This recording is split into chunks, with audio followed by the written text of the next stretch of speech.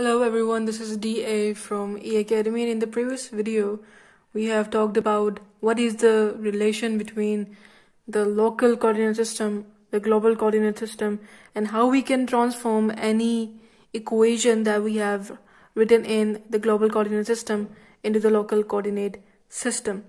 And you know that these two shape functions are of a linear element, and in today's video we will see how we can derive the shape function for a quadratic element. So let's start.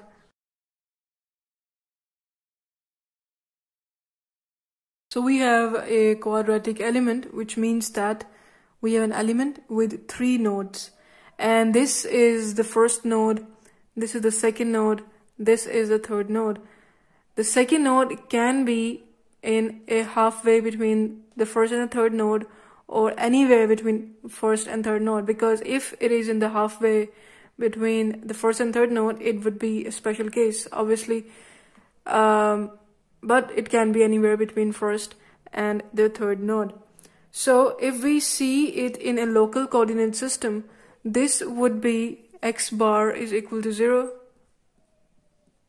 and this would be x bar is equal to xb, or we can say that this is equal to the length of the bar of this element. And this here, let's say the distance between node 1 and the second node is some alpha. This is the distance between node 1 and node 2. Because we are in the local coordinate system here, so this node is 0, this node is the length of the element, and so the second node is at some length alpha. You can also say that this alpha is actually the ratio of the position of this element by the length of the element. And because the length of the element is always greater than the position of this node, and that is why it should be less than 1 always. And exactly that is the reason if it is in the halfway between 1 and the third node, so it would be 0.5. And if we exactly define the position, just like x bar is 0 for the node 1, x bar is h, the length of the element, and here x bar should be alpha times the length of the element. So again, we are in the local coordinate system, and we have write this node numbering in the local coordinate system, and this is our eth node in the quadratic element. As we have talked about in the previous videos, that we have three nodes, which implies that we have three shape functions. One that is for the node 1, psi 1 here is representing the node numbering, and E is representing that it is at the eth level or the element level. Same case, psi 2, the shape function for the second node, and psi 3, the shape function for the third node. And again, psi 1 would be 1 for this point and 0 at second and third node. Psi 2 would be 1 at this point and 0 at 1 and third node. Psi 3 would be 1 at the third node and 0 at 1 and the second node. Why? Because it is the interpolation function exactly. The shape function is our interpolation function, and that is the nature of interpolation function. That is the approximation function we have, because we have three nodes, so that is why j is equal to 1 to 3, the summation of uj and psi j. If we're going to expand this notation, we will get this psi 1, u1 psi 1, and from 1 to 3. So now we have to derive psi 1, psi 2 and psi 3 for this quadratic element. We'll start just like as we did in a previous video by writing a general equation for these shape function, because if we have derived the shape function for the linear elements have only two nodes, so if these are the quadratic element, the general shape function would be a quadratic equation. So this is psi 1 at x bar, because we are in the local coordinate system, a bx bar plus cx bar square. So this is a general quadratic equation, and we will write psi 2 again as a general quadratic equation, and psi 3 as well.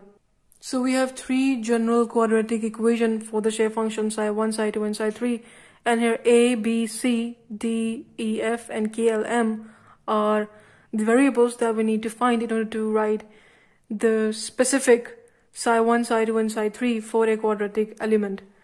We'll start putting x bar is equal to 0 in this equation. We know that the only shape function that will survive at x bar is equal to 0 is psi 1, and psi 2 and psi 3 will be equal to 0. So if we put x bar is equal to 0 in these all of the equation, we will left out with this equation will give us psi 1 at x bar is equal to 0, x bar is 0, these two things will be 0, and a is equal to 1. From this is equal to 0, psi 2 is 0 at x bar is equal to 0. So D, E and F and E would be 0, and D is equal to 0, and in the same reason K is equal to 0. So we have these three variables the extracted value of. So on the same note, if we put x bar is equal to alpha HE in these three equations, psi 1 will be 0, psi 2 will be 1, and psi 3 will be 0.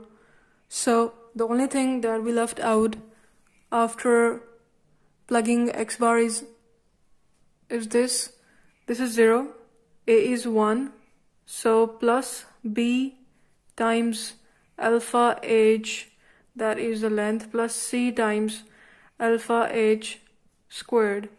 Psi 2 will be 1, so this 1 is equal to d 0, e alpha h, and plus f alpha h whole squared. And psi 3 at this point will be 0, so k is also 0. We only left out with L alpha h plus M alpha h whole squared. And then if we put x bar is equal to HE in this equation, we will left out with. So these are the equations that we got after plugging x bar is equal to HE. So apparently we have these three equations, these additional three equations, and these three equations. So we have 9 equations. We have figured out the values of A, D, and K. Initially we have 1, 2, 3, 4, 5, 6, 7, 8, 9 variables. So if we know these three values, we only left out with 6 variables, right? So we have 6 variables and these 9 equations. Now we have to solve these equations in order to find out the values of the remaining variables. So we'll start by solving for the first shape function. Because in the previous video we know what we have done. We took one by one the shape functions and formed the matrix form AX is equal to B. And then we have solved the X vector to figure out what exactly be the specific shape function. So on the same note, A vector, that would be the vector of coefficients for x bar is equal to 0. So here A would be 1, A having coefficient of 1, B and C having coefficient of 0 after plugging x bar is equal to 0. Then at x bar is equal to alpha h e, A is again 1 because we have value of A, B having the coefficient of alpha h e, and C having a coefficient of alpha h e squared. And at this alpha is equal to h e, A is again 1, B with coefficient h e, and C with the coefficient h e squared. The vectors, the x, the unknown, would be 1, A, because we have the value of A, so it would be B and C. And the B vector would be the value of psi 1 at x bar is equal to 0 is 1, psi 1 at x bar is equal to alpha h is 0, and psi 1 at x bar is equal to h is also equal to 0. So this is our AX is equal to B. Now this is a 3 cross 3 matrix. In order to solve this, we have to take the inverse and find the value of B and C. Solve it manually, so we have to use a formula. So the formula that I'm going to use will be, so this is the giant formula that we will be going to use, and this is the general formula. So if we have a 3 cross 3 matrix with these entries, So the inverse would be like this. This matrix divided by this thing. So here the denominator would be A times Ci minus Fh minus B times Di minus Fg plus C into Dh minus Eg. And the matrix, the entries of the matrix would be, here I guess I have pronounced C as E. So here it is A times Ei minus Fh. And here it is C with Dh minus Eg. So in this matrix, that is a 3 cross 3 matrix, then it would be in the numerator Ei minus Fh. This is Ch minus Bi and Bf minus Ec. Fg minus Di. This is Ai minus Cg. This is Cd minus Af. This is Dh minus Eg. Bg minus Ah. Ac minus Bd. So this would be 3 cross 3 as well, but if we plug the values that we have A, B and C, we will solve it and multiply it accordingly. So if I'm plug our values in this matrix that we have, because we know we have A is 1, B is 0 and C is equal to 0. So let's plug the values here. So here we have A, that is equal to 1. E is alpha He and I is He squared. So B is 0, so this would be 0, and C is also 0, so this would also be 0. Here we have Ei and Fg. G is 1, in our case G is equal to 1, so that would have eliminated it. C, that is 0, and B, that is also 0. C is 0 and B is also 0, so this would be 0. Here again we have B and C, this would also be equal to 0. Here we have F, G minus Di. So D is 1, D is 1 and G is also is equal to 1. So G and D would be 1, I have to eliminate it. Wait a minute. And A is 1, C is 0. So this would be 0 and this would only be I.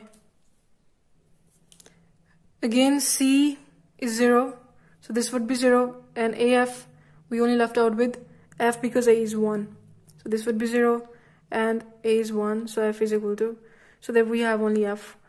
D and G would be 1, so this H and H minus E, then B, G minus AH. B is 0, so this would be 0, and A is 1, so we only left out with H, and AE minus B, D again, B is 0, A is 1, so only left out with E. So we have simplified it. Now I have to write it clearly, what we have. So our inverse would be this. Now we have these values, and we have to multiply this with 1 and 0 and 0. Like this. So if we multiply this A inverse with 1, 0 and 0, you know how we can multiply two matrix. The main part was how we can derive the inverse of this matrix, and this was the formula, and this was now what we have, the values in A inverse. So after multiplying the values of this A inverse with 1, 0, 0, we will be having the values for B and C. And again, solving for psi 2, writing these equations and taking the inverse, we will be getting the values of E and F, and for psi 3 we will be getting the values of L and M. So it would be your task now to solve the final part and find the values of EF, LM, and write the specific shape functions for psi 1, psi 2 and psi 3.